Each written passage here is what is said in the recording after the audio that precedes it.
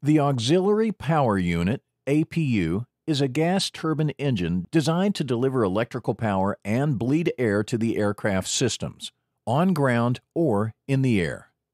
Its starting envelope is limited to 30,000 feet. APU starting may use either the onboard battery 2 or power from a DC external ground cart. The APU operation is limited to 33,000 feet and AC electrical power can be supplied up to this altitude. APU bleed air is provided for the engine starting system up to 21,000 feet and for air conditioning purposes up to 15,000 feet. The APU compartment is located in the aircraft tail cone and is accessible through 2 removable panels on the bottom side of the tail cone. A mesh screen on the air inlet panel is provided to minimize ingestion of foreign objects. Note: for APUs certified for ETOPS operations, the operation is limited to 37,000 feet. The APU operates at a constant speed. It consists of a single-stage compressor impeller and a 2-stage axial turbine mounted on a common rotor shaft.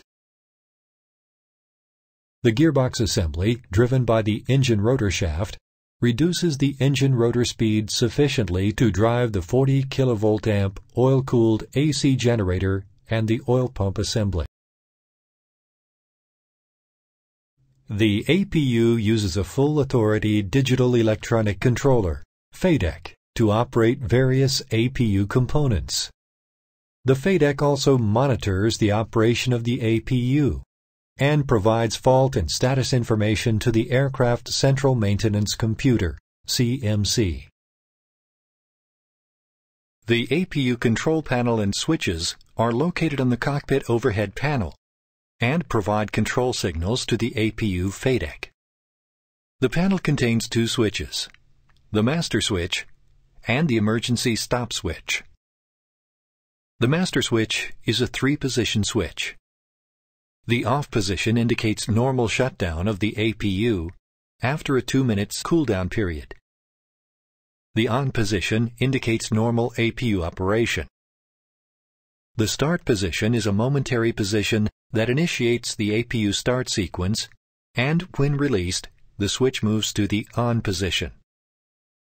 The emergency stop switch is a guarded switch, which, when pressed, initiates an immediate stop command to shut down the APU. Note: there is no cool-down period, and a white bar illuminates inside the button when it is pressed. In case of APU fire, a red bar will illuminate in the upper half of the button.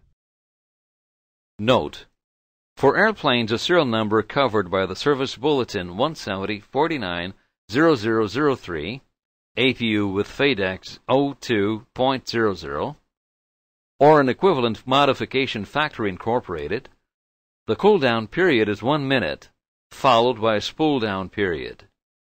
The ICAS message APU shutting down disappears at the end of the spool-down period.